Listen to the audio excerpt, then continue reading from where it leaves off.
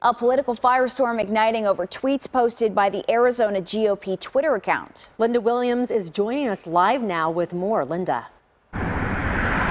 You guys, some people viewing these local tweets as inflammatory, but the Arizona GOP telling me that Twitter itself has deemed those tweets put out by the local GOP did not violate any policies.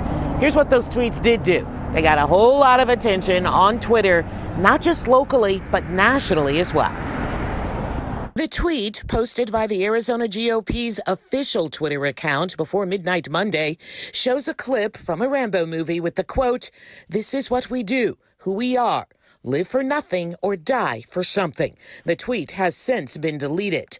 A follow-up Arizona GOP retweet says, quote, "I am willing to give my life for this fight." I guess I'd say one of my initial reactions was wondering if the Twitter page had been hacked by somebody. TJ Shope, a Republican House representative, says the tweet went too far.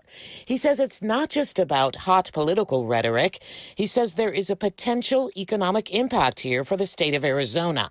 Shope says businesses look for stability in markets they are scouting to move to or invest in.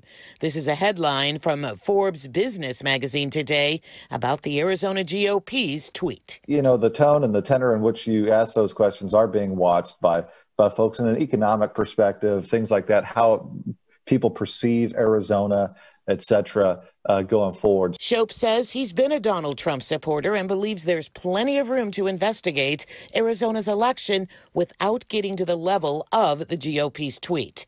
He says it's a distraction to local GOP efforts to investigate the Arizona election and may have economic repercussions as well. Linda Williams, Fox 10 News.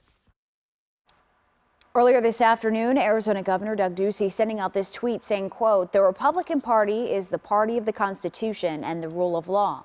We prioritize public safety, law and order, and we respect the law enforcement officers who keep us safe. We don't burn stuff down, we build things up."